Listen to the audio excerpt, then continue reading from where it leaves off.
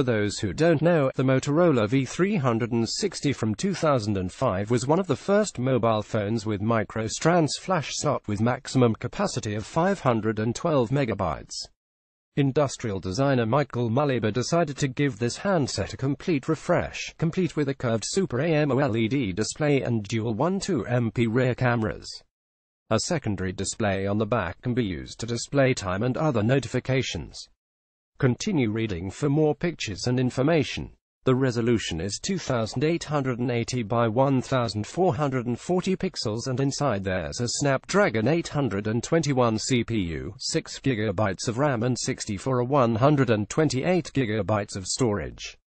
The battery is a 3500 mAh unit. The curvature leaves a lot of room at the back of the device to properly grip the phone, one would say too much. At times this feels a bit like a Microsoft Arc mouse, reports Concept Phones.